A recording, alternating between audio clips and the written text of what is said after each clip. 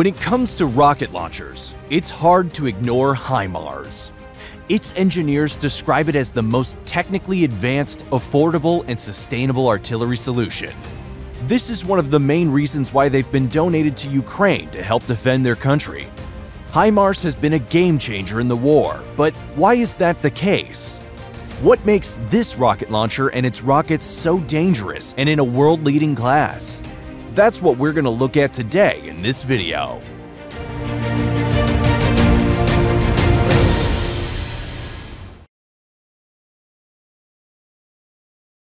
HIMARS stands for High Mobility Artillery Rocket System, and its name tells you everything about why it's so useful. Not only is it a very powerful rocket launching system, but it's also very transportable, meaning that it's easy and quick to get it to where it needs to be on the battlefield.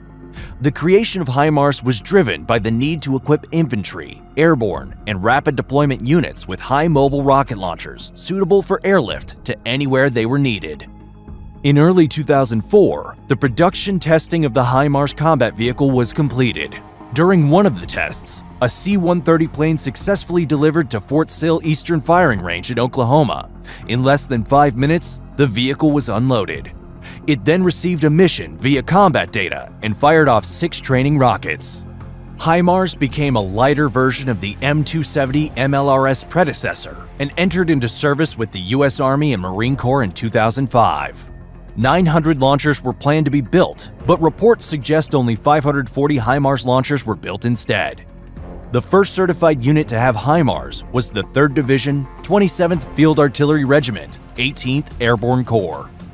The HIMARS system features an M142 fighting vehicle, transport and charging vehicle, unguided and guided rockets, which we'll explain in more detail later, and fire control equipment. The M142 vehicle is made of a modified chassis of a 5-ton truck with 6x6 wheel configuration. The engine is a Caterpillar 3116 AT-AAC diesel with gas turbine supercharging, 6.6-liter, and has 290 horsepower at 2,600 RPM. It also has 6 cylinders, a fuel reserve of 56 gallons, and a power reserve of 480 kilometers. The vehicle's transmission is an Allison automatic 7-speed gearbox. The suspension on the M142 is parabolic with leaf springs. It has a very useful ground clearance of 564 millimeters, which helps it overcome water obstacles with a depth of almost a meter. The system can fire an array of rockets, and reloading is made by the crew in only 4 to 5 minutes. They're helped by an integrated crane and escorted by an MTVR Mark 37 resupply vehicle. This truck carries 2 sets of reload rockets and is also fitted with an integral crane. If needed, it can also tow a trailer with 2 more pods. The reloading process is done remotely from a firing position. This is done to avoid counter-battery fire. Pods with rockets can be unloaded in various locations down an arranged route.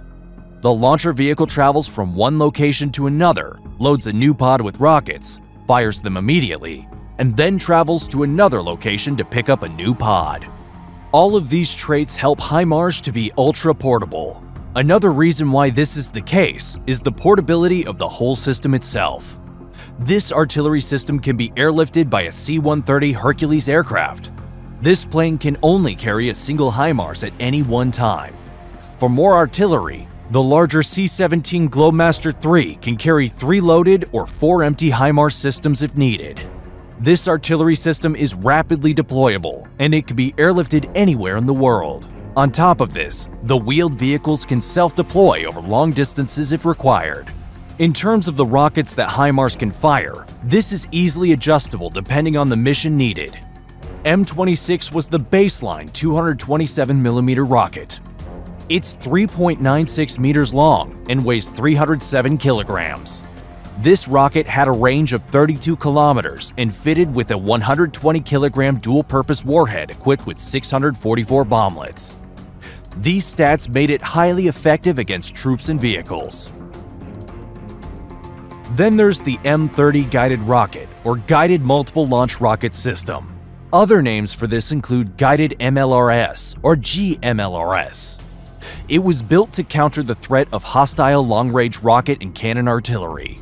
It was a replacement for the basic M26 rockets and other defunct weaponry. GMLRS has a 65 to 70 kilometer range, and its built-in GPS means it has a much higher accuracy than its predecessors. It's fitted with a dual-purpose warhead with 404 bomblets. The M30 provides the same number of hits as the M26 and M26A2, but fewer rockets are needed to hit the target. Now M30A1 and M31A1 variants have taken over the original M30 GMLRS.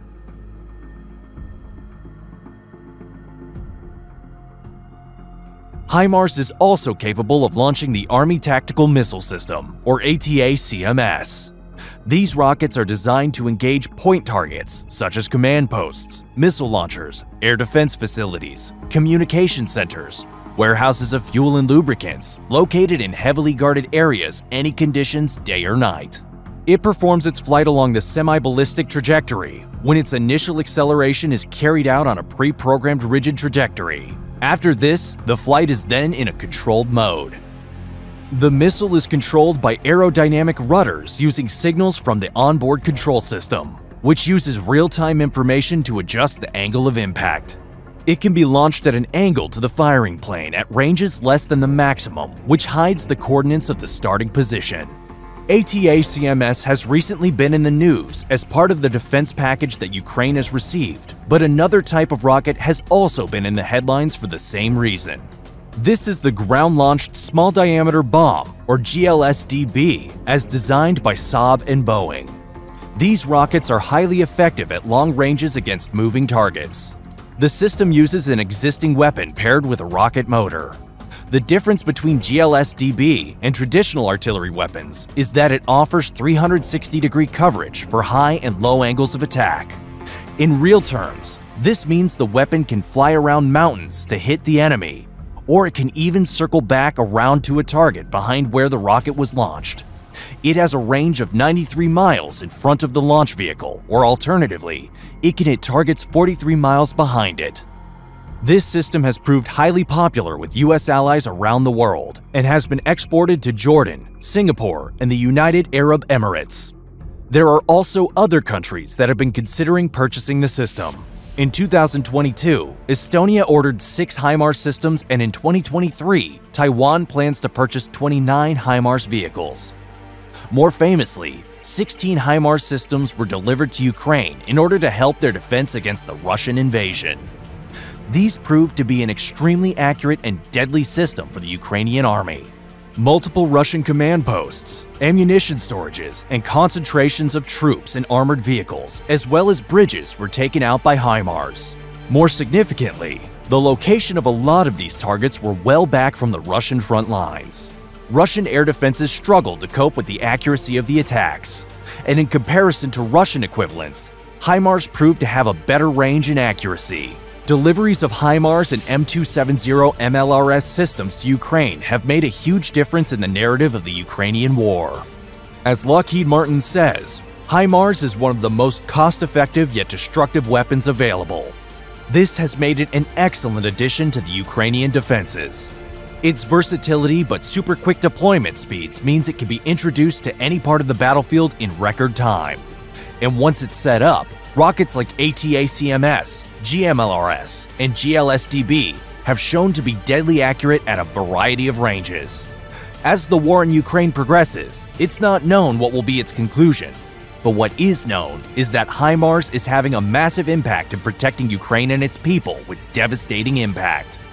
What do you think about the HIMARS? Let us know in the comments below, and please like this video if you've enjoyed it. If you want to see more videos like this one, then subscribe to Spotlight for more. Thanks for watching.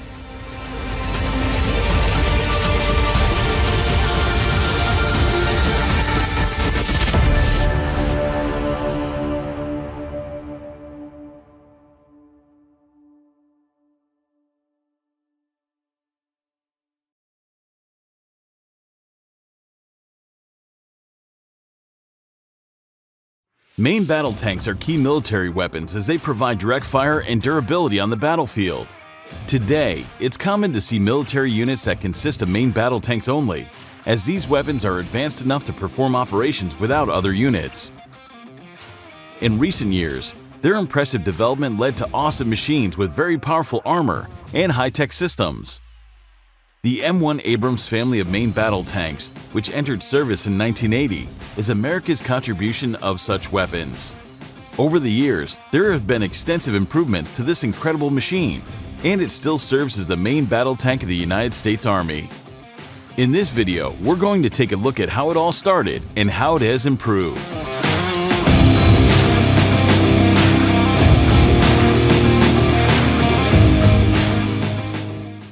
The M1 Abrams main battle tank was developed by Chrysler Defense, now General Dynamics Land Systems, with production starting in the 1970s. This main battle tank was named in honor of General Abrams, commander of U.S. forces during the Vietnam War. It first entered service in 1980 and was produced for the U.S. Army from 1978 until 1992. The M1A1 entered production in 1985, followed by the M1A2 in 1986. During Operation Desert Storm, 2,000 M1 Abrams tanks were used. The M1 proved vastly superior, and not a single tank was destroyed by enemy fire. Since then, the Army has modernized its M1 inventory with a series of upgrades to improve the tank's capabilities. The M1 Abrams features composite armor similar to British Cobham, which features multiple layers of steel and ceramics. It may also be fitted with explosive reactive armor. Interior of the tank is lined with Kevlar protecting the crew against spalling. Ammunition is stored in the turret bustle with blowout panels. It is fitted with the M68A1 105mm rifled gun, which is loaded manually. The M1 is compatible with all standard NATO 105mm tank ammunition. A total of 55 rounds are carried for the main gun, including 44 rounds stored in the turret bustle and 11 rounds stored in protective containers inside the hull. This tank has a modern fire control system with a high first hit probability. It can destroy tank-sized targets at a range of 2 kilometers while firing on the move. Secondary armament consists of a 7.62mm coaxial machine gun. Also, there's a 12.7mm and another 7.62mm machine gun mounted on top of the roof. The M1 Abrams weighs 54.54 tons, measures 7.92 meters in length, 3.65 meters in width, and 2.38 meters in height. It has a top road speed of 72.4 kilometers per hour and has a range of 498 kilometers. There's a crew of 4, including the driver, commander, gunner, and ammunition loader. The driver sits at the front of the tank inside the hull, while the commander stands inside the rotating turret. The gunner sits at his feet. Armored bulkheads separate the fuel tanks from the crew compartment. The M1 Abrams is powered by an Avco Lycoming, now Honeywell, AGT 1500 gas turbine engine, developing 1500 horsepower. Essentially, it's a modified helicopter engine, adapted for use on tanks. It's a multi-fuel engine which can run on any grade of petrol, diesel, aviation fuel, and kerosene. This engine has impressive performance and is compact for its power output. So even though the Abrams tank is heavy and bulky, it's surprisingly agile. It is faster than any other tanks and has superior cross-country performance. Also, the engine is remarkably quiet. Due to this feature, the Abrams is even nicknamed the Whispering Death. The M1 was followed in production by the improved M1A1, which has an improved armor protection compared with its predecessor. The front turret and hull armor of the M1A1 features advanced composite armor reinforced with depleted uranium mesh for better protection. One of the most important improvements over the M1 is the M256 120mm smoothbore gun, originally developed by Rheinmetall and produced in the USA under license. This gun is loaded manually, and the ammunition load was decreased to 40 rounds due to its larger size. The M1A1 Abrams has a range of effective fire in excess of 4 kilometers, which was successfully demonstrated during Operation Desert Storm in 1991. A special M829A2 armor-piercing round was developed for the M1A1 to counter the threat possessed by the latest, at the time, Soviet-Russian main battle tanks. The M1A2 Abrams main battle tank is a further development of the M1A1. Currently, it is one of the best main battle tanks in the world. It is planned that this tank will remain in service beyond 2050. Protection of the M1A2 was improved by using depleted uranium mesh at the front of the hull and turret. It offers significant protection against all known anti-tank weapons. However, overall weight increased to 62.5 tons. Protection of the M1A2 Abrams is considered to be one of the best in the world. The tanks can be fitted with explosive reactor armor blocks, and some tanks are equipped with missile countermeasure devices intended to detect and jam guidance of the laser-guided missiles. The M1A2 has an improved fire control system, and its components' range of effective fire is in excess of 4 kilometers. This tank has a target acquisition system with hunter-killer capability, whereas many tanks produced in the early 90s lacked this capability.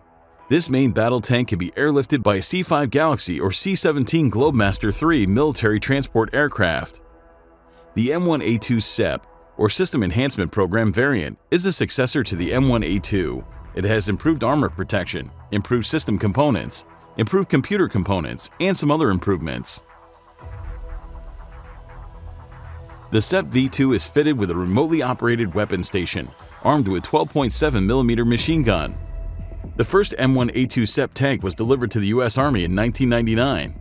There are at least 900 M1A2 SEP tanks in service. 240 of them were newly built. The others were upgraded to this standard from the M1, M1A1, and M1A2 tanks. The Tank Urban Survival Kit was developed for the Abrams series tanks to improve their survivability in an urban environment. Once the kit is applied, the tank has improved protection, firepower, and situational awareness. The kit can be applied by the units in field conditions. The SEP V3 is the current production version of the Abrams tank. This version rectifies many of the space, weight, and power issues identified during Operation Iraqi Freedom. Improvements focus on increasing the electrical power margin, vehicle health management systems, integrated counter-improvised explosive device protection, a new auxiliary power unit enabling silent watch, embedded training, and an ammunition data link. It is the most reliable Abrams tank ever produced. The SEP V4 is the most lethal Abrams tank and is now in development, featuring the third-generation forward-looking infrared cameras, the cornerstone technology that will provide tank crews the ability to identify enemy tanks farther than ever before. With the upgrade, the Abrams will integrate a color camera, eye-safe laser rangefinder, a cross-platform laser pointer to facilitate multi-domain battle into the commander's sight. This program began early enough to onboard any technology the Army deems critical to the future battlefield, to include artificial intelligence, autonomy, APS, or advanced sensors. The Abrams main battle tank closes with and destroys the enemy using mobility, firepower, and shock effect. It is a full-tracked, low-profile land combat assault weapon, enabling expeditionary warfighters to dominate their adversaries through lethal firepower, unparalleled survivability, and audacious maneuver. This tank sends a clear message to those who oppose the United States as to the resolve, capability, and might of the US Army. What do you think of the insane power of the Abrams? Let us know in the comments, and please like this video if you've enjoyed it. Thanks for watching.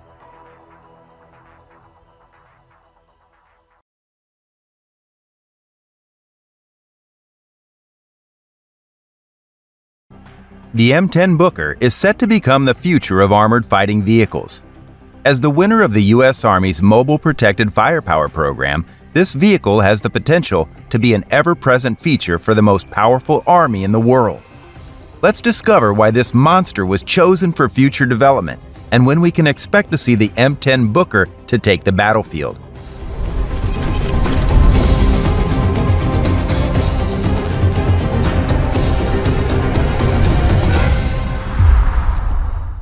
In 2016, reports suggested that the Army wanted to create a light ground combat vehicle to maintain the relevance of infantry brigade combat teams when engaged in extensive fighting against a similar enemy.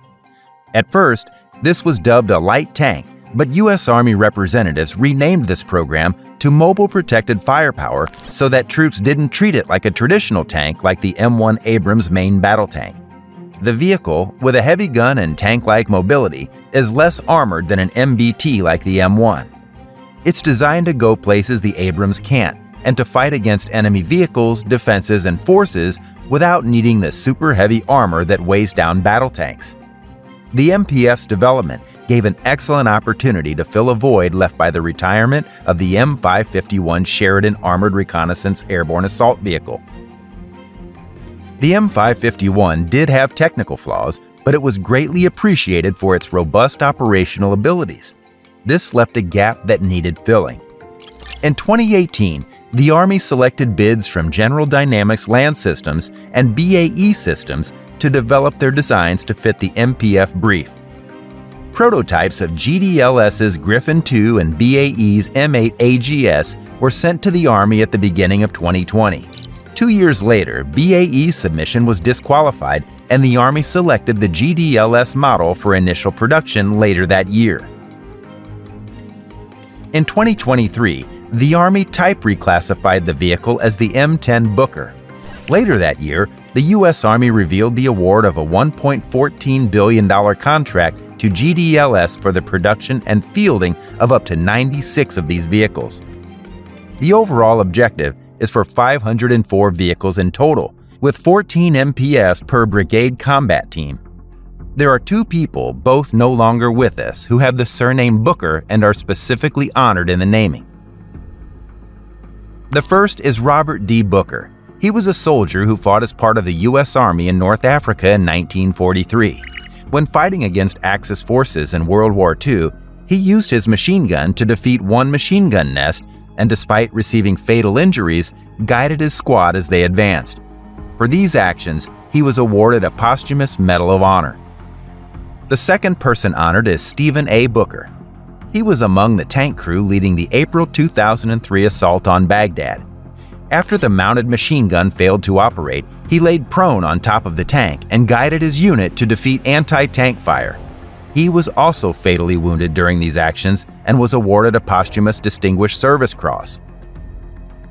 Now both will live on through this new vehicle that is set to be part of the U.S. Army's plans for decades.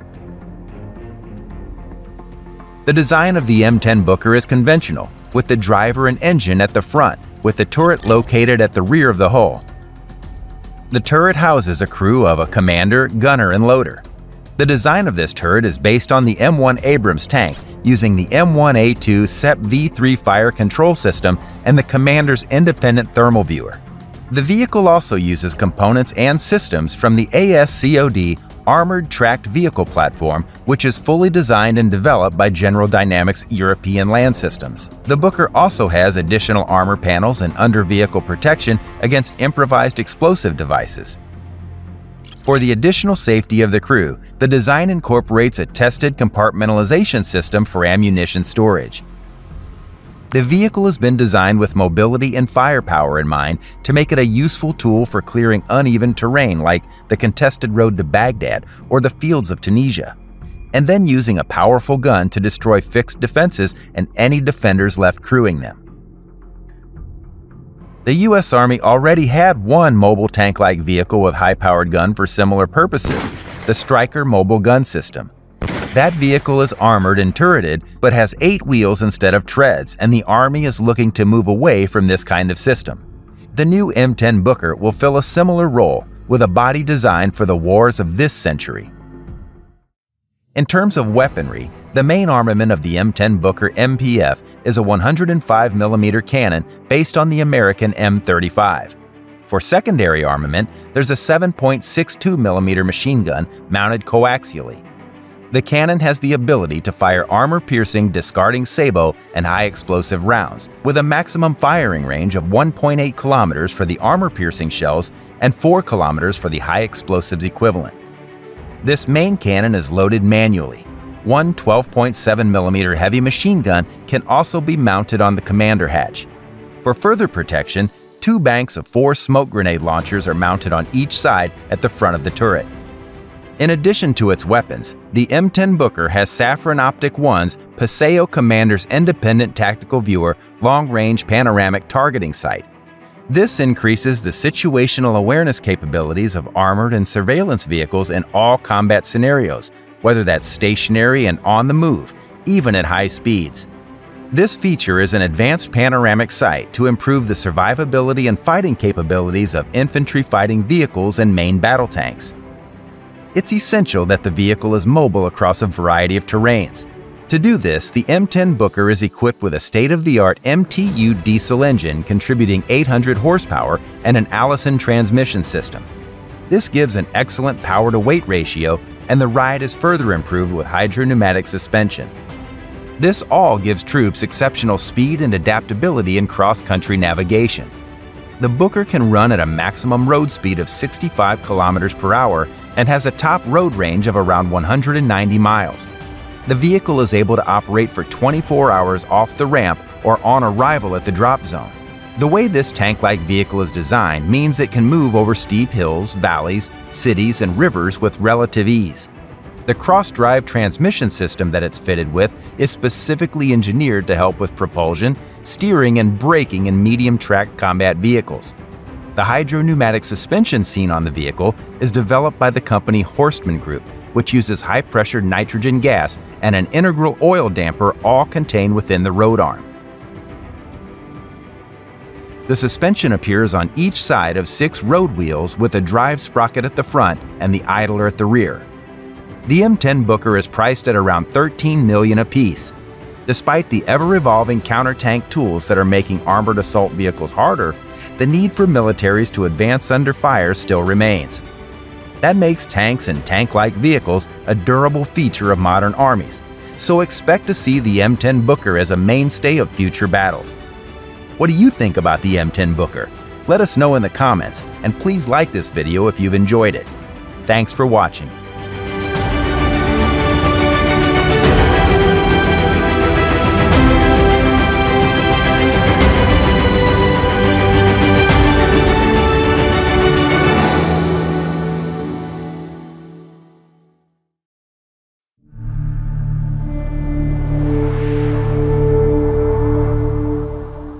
Insane power of the M2 Bradley. In 1972, the U.S. Army requested design proposals to meet a requirement for a mechanized infantry fighting vehicle.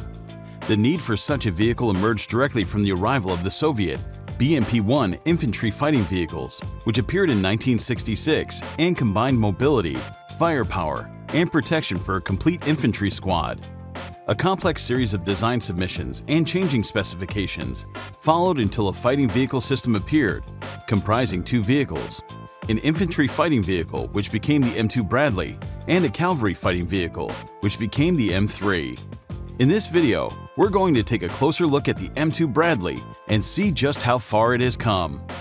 Before we look at this, a quick reminder to give this video a thumbs up if you're enjoying it. But now, back to the M2 Bradley. The M2 Bradley, or Bradley IFV, is an American infantry fighting vehicle manufactured by BAE Systems Land and Armaments, which was formerly United Defense. One specific design requirement was that it should be as fast as the new M1 Abrams main battle tank so that they could maintain formations while moving, something which the older M113 armored personnel carrier could not do, as it had been designed to complement the older M60 Patton. The main role of the M2 was to provide protected transport for infantry squads into close contact with the enemy. It offered a significantly higher level of protection for the dismounts than the M113 armored personnel carrier. The M2 Bradley has a welded aluminum armor hull, and the front arc has a spaced laminated aluminum and steel armor construction. The initial variant, M2A0, provided protection against 14.5mm armor-piercing rounds over the front arc.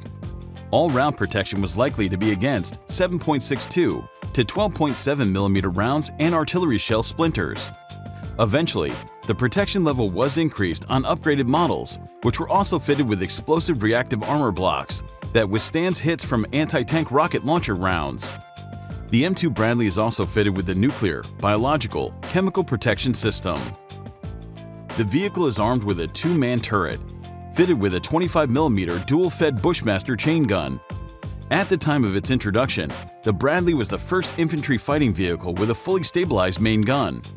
The gun fires both armor-piercing and high-explosive rounds, and there is a TOW anti-tank guided missile launcher loaded with 2 missiles. These missiles have a range of 3,750 meters, and the M2 can carry an additional 7 rounds. The Bushmaster chain gun is a single barrel with integrated dual-feed mechanism and remote feed section. Normal rate of fire is 100 or 200 RPM, with a possible single-shot selection. But it can also change the type of ammunition with the simple flick of a switch. 2 ready boxes, one of 70 rounds, the other of 230 rounds, are fitted in the turret. but 600 more rounds are stored inside of the hull. There is also a coaxial 7.62mm machine gun. This can fire normal rounds with tracers, and maximal range can be 3,700 meters. Although practical combat range on the ground is more likely 800 meters and up to 1,800 against air targets. The gunner uses a combined day-sight-night thermal sight link to the commander, with a 4x to 12x magnification range, plus his lateral periscopes and a daylight backup sight. Interestingly, during the U.S. military actions in Iraq from 2003 until 2011, the Bradley series armored vehicles destroyed more Iranian armored vehicles than the Abrams main battle tank. The original Bradley infantry fighting vehicle accommodated 3 crew members: commander, gunner, and driver, plus 6 dismounts. There was a rear-powered operated ramp with integral doors for entry and exit. Early models of the M2 Bradley had firing ports with dedicated 5.56mm assault rifles attached. These firing ports were removed on upgraded models in order to increase protection of the side armor. Original versions of this infantry fighting vehicle were powered by a Cummins VTA 903 T500 turbocharged diesel engine, developing 500 horsepower. The maximum road speed was 66 km per hour, with a range of 480 kilometers. The engine is located at the front and is mated to an automatic transmission. The M2 Bradley weighs 27.6 short tons and measures 6.55 meters in length, 3.60 meters in width, and 2.98 meters in height. The Bradley is designed to cross any terrain, even water, with the use of a swim barrier. It can transition to amphibious mode in 5 minutes. The newest Bradley models have an inflatable pontoon that is fitted to the front and sides of the vehicle.